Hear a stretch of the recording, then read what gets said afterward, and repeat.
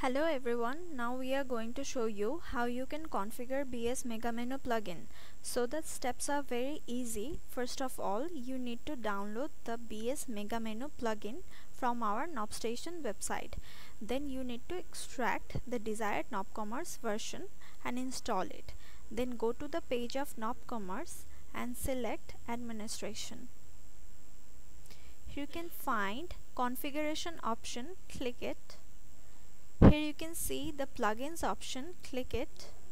Here are two options, select local plugins.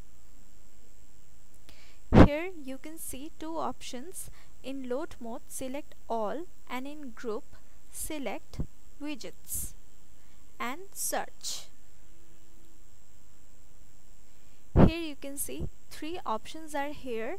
Select the last option, which is BS Mega Menu, and click Configure option. Here you can see three options are here. In Show Image, click the box. In Set Widget Zone, write BS Mega Menu.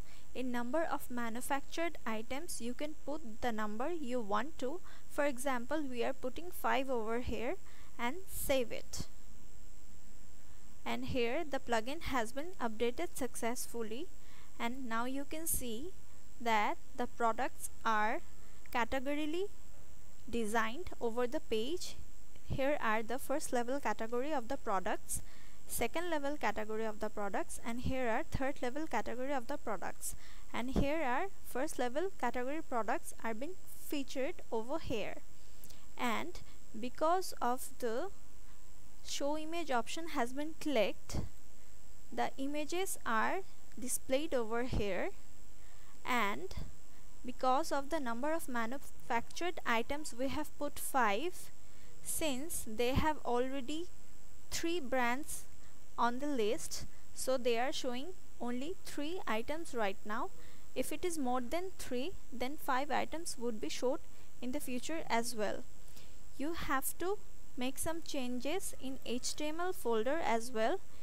Here you need to click the catalog option and choose the top menu option, and here you need to write BS Mega Menu to add the widget zone here, which is, you can see here we are putting BS Mega Menu as set widget zone.